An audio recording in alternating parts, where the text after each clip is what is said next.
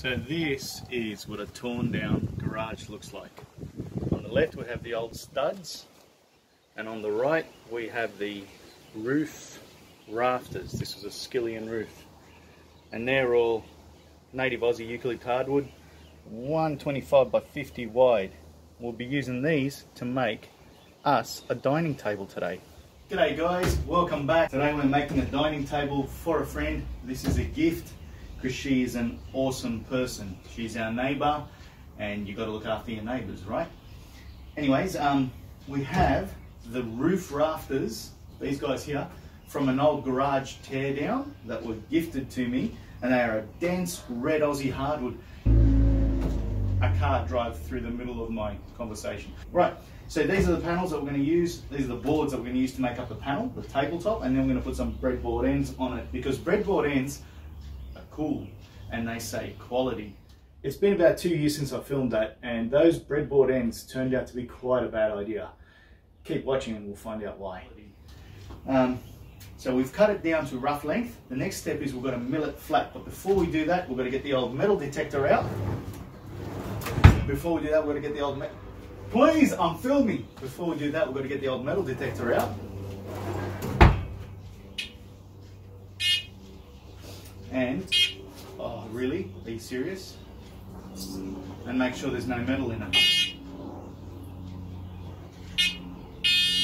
Clamps. Yeah, make sure there's no nails or screws or anything in it, because if there is, it would really suck. The process we're going to follow is we're going to go over to the planer over there, and we're going to get the bottom edge flat, straight, smooth, untwisted, nice, beautiful. Then we're going to run the flat edge up against the joint of fence and get the flat face up against the joint of fence and get this mating edge 90 degrees to that face, flat, straight, smooth. Then we're going to go to the table saw and get this rough edge cut off, make them all the same size.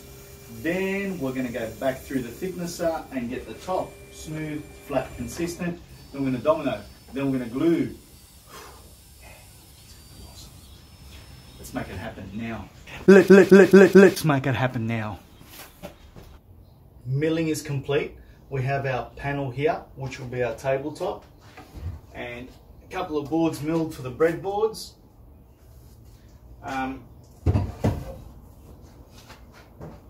And I have the big triangle of love, joy, and not stuff up a nation. This helps you not mess up and put it back together in the same order. So I spared you most of that milling. So what I'm going to do now is use some dominoes. Okay.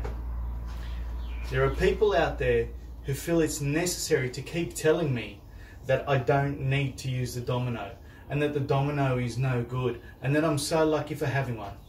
Listen, please, please. On behalf of the remarkably prestigious reputation of the one-man band Woodworks YouTube channel, I'd like to apologise for how much fat he talks and for some of the things that he says. He used to eat vegetables. I worked very hard. I started with nothing. This is not where my workshop was. It was in the lean-to shed over there. The roof is this high. I literally used to assemble kitchens in this position. Bit by bit, I upgraded as I fed my family, put some aside in savings, put some aside for tax, insurance, expenses. There was a little bit left over which I kept parking until it became big enough to buy a tool. When I ascertained that a tool was going to make my business go forward, reduce customer cost, increase productivity, and not reduce quality, that's when I bought one. I do run a business. A $2,000 domino makes a lot of sense. It allows me to produce the same product for cheaper without dropping quality. So please, shut up. So now I'm going to domino, glue, join. And the only reason I use the dominoes is so that we don't get this sort of rocking and unlevelification, because this is really hard hardwood and it's going to be very hard to sand flat. For a very brief time in my life, I had access to a $20,000 wide drum belt sander, and here's what it looks like doing maybe 4 hours worth of sanding and planing in the space of 10 minutes. Actually, I don't think it was that long. Maybe 7 minutes. Perfectly flat, smooth. Wow.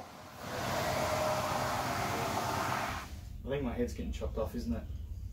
Sorry. So this is now back from the workshop. He was a friend of mine's workshop, and he let me use his drum sander, and it's drum sanded it to sheer flat perfection. Look at the flatness. It's incredible. It's unbelievable. It's inconceivable. Seriously.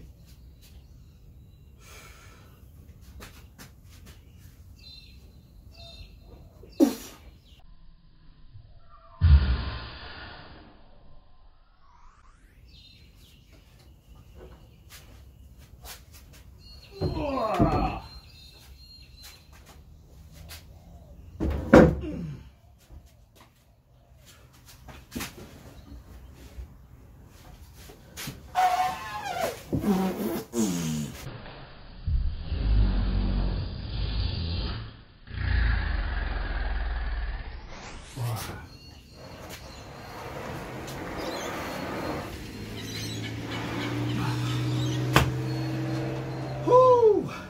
Yep.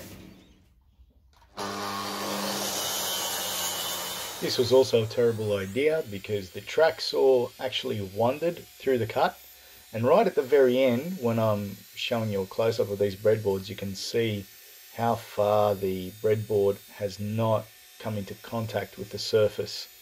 So it looks like it's doing a nice straight easy cut, but it's not. It's wandering all over the place. And we've got the old Trojan ruler here, nothing but the best. Nothing but the best on this channel. I'll square those lines up now. One here. What was the other one? I think it was here. Middle.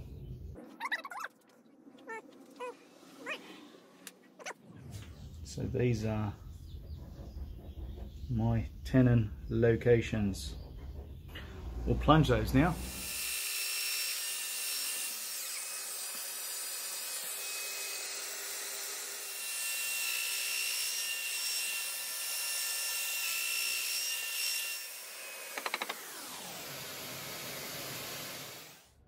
Okay guys, you can just see me there with some extra wide custom made dominoes that I'm gluing into the table. These get glued into the table but just drawboard into the breadboard itself. They don't get glued to the breadboard because we want to allow for seasonal movement. Only that middle tenon, that really wide one, it's 100mm wide, that gets glued in on both sides because the middle's not going to move. It's going to move to the left and to the right. And I just cut those extra wide slots by shimmying the domino machine side to side using the pencil marks. Used something that was mechanically that different in the middle tenon. If you're still listening, you can have a free Louis point. If you haven't scrubbed past and fast forwarded and brushed me off like I'm nothing. Okay, now I'm just using the dowel max to drill the hole for the dowel that is going to draw bore and connect. You can see I've scored a little center line which I'm matching to my pencil line, and you may have noticed before I'm putting a little scrap block inside of my slots as I drill. The reason for that is if you don't do that, you blow out, see there's that center line, you blow out the inside of your hole, and I got this piece stuck in there and it was pretty annoying. But yes, that little scrap block stops the inside of your hole blowing out and becoming a big mess. And with the dowel max, oh wow, I surprise myself sometimes. You get real good precision on this sort of thing and your hole is straight and clean. But yeah, very romantic. Can you feel the passion? And yes, I'm still getting that stuck in there. Now I'm just transferring those hole locations through with a drill bit and the pencil because the drill bit was like not pointy enough on the tenons, and there they are. So I'm setting my marking gauge to make a scratch where they are currently. And then I use the dowel max and I align the center of the dowel max with that line, And that washer is how far forward of center I want to be. I want to be offset so that the dowel pulls the breadboard in, and see that? There it is. So using the dowel max to do this is like cheat codes. Normally you would just do it freehand, but this is so much more accurate and consistent. It's just going to drill a perfect hole in exactly the right spot. You can see how it's offset forward of center. And now I'm going to widen that hole and turn into a slot, and there's our lateral movement for seasonal adjustment. Beautiful. Now remember guys, glue only on the middle one. Thanks for that, Joey. And there's my jandals, by the way, with a very painfully filmed montage of me hammering these dowels in. I tried to sort of be creative with it.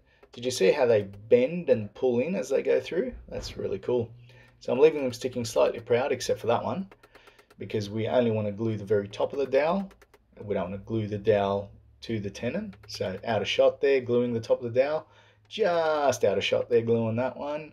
And we're finally in shot. And that's what we're trying to do. Just glue the very top of the dowel. Thanks.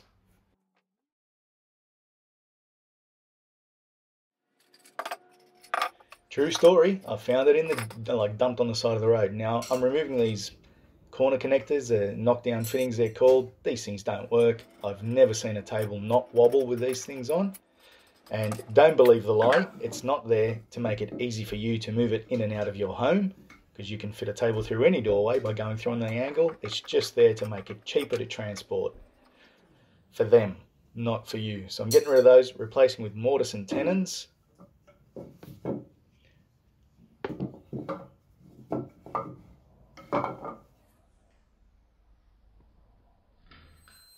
And here I'm just rounding the edges off with the router, and you can see I've put this big plywood auxiliary base plate on, which makes it much easier for you to round over.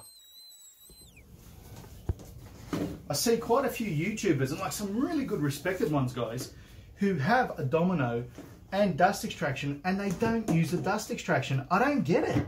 Why would you do that? Why?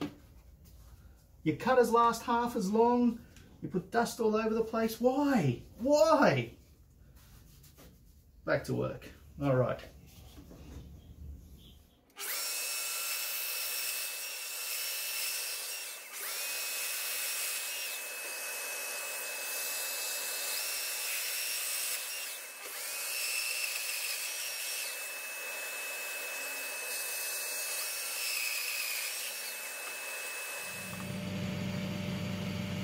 Oh, nearly.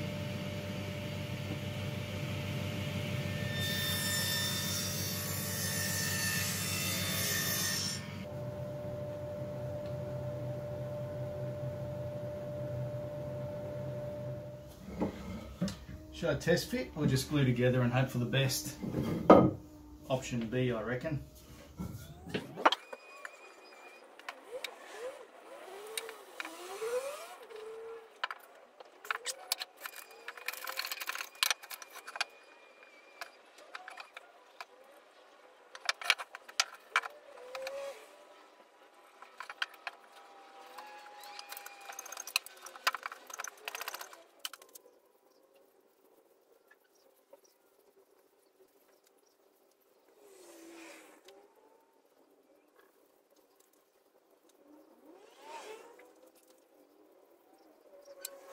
So the table has been living here in the customer's house with a big tablecloth over it for 2 weeks. The bottom's varnished, the top's unsealed and has a tablecloth on it, and the breadboard ends are holding it straight.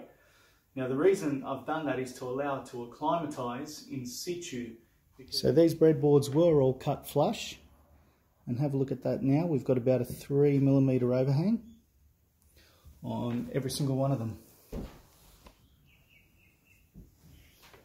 So the timber has obviously shrunk a great deal in this way. The breadboards have allowed it to move and stay straight. There's a little bit of cupping here where the board has lifted. The actual tabletop is lifted. But that's going to be all the movement now. So now I'm going to sand it all flush again, and this time I'll finish it.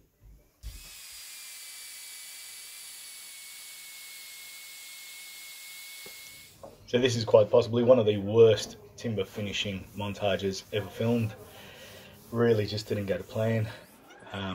Yeah, a bit cringy, a bit difficult to watch. Anyway, you can just see it's just like sucking up absolutely everything I pour onto it, and I can't get a consistent coat.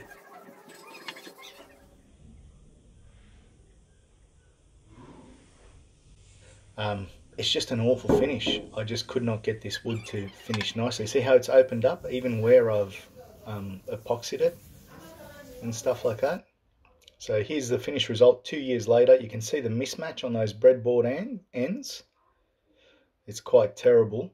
So I'm going to take this table back, completely sand it back down, trim the ends flush again, and refinish it for her. Now that it's finally stable, it shrunk a total of 10 mil on both sides. That's a total of 2 centimeters. So goodbye and thanks for watching, and allow my failure here to burn into your retinas until we meet again on this same project. Oh.